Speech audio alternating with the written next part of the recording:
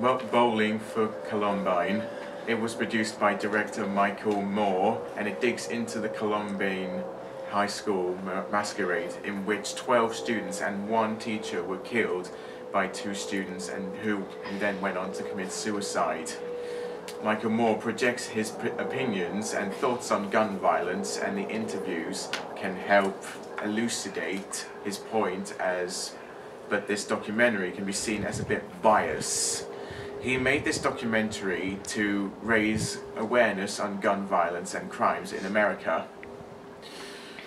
What's your opinion on gun laws in America? They're very loose because pretty much anyone can get guns, so I think they should be tightened. Have you ever seen Bowling for Columbine? Yes, I have. It was pretty shocking because he goes into a bank and is basically just handed a gun and they don't really check anything, and so it's pretty shocking how easy it is. Mm-hmm. And finally, what is your personal opinion on gun crimes?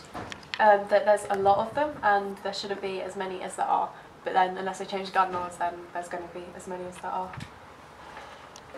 Have you seen Bowling for Columbine? Yeah, I have actually, quite recently. It was good. It was quite a good movie. What do you think of the issues raised in there? I thought it was very interesting.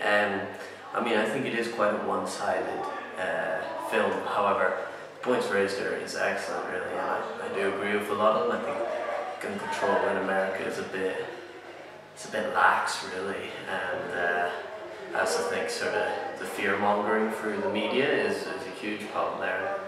And I definitely think, that's no way to really run a country through fear. How do you think it affects the younger generation?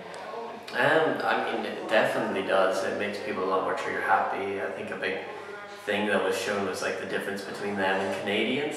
And Canadians, they were amazed how the first reaction of a lot of Americans is, "You're on my property, I'm going to pull out a gun." It makes people more trigger happy and makes people assume the worst in people, and it makes, honestly fearful from a lot of people that are different to you, so it can promote racism and a whole lot of stuff like that, really.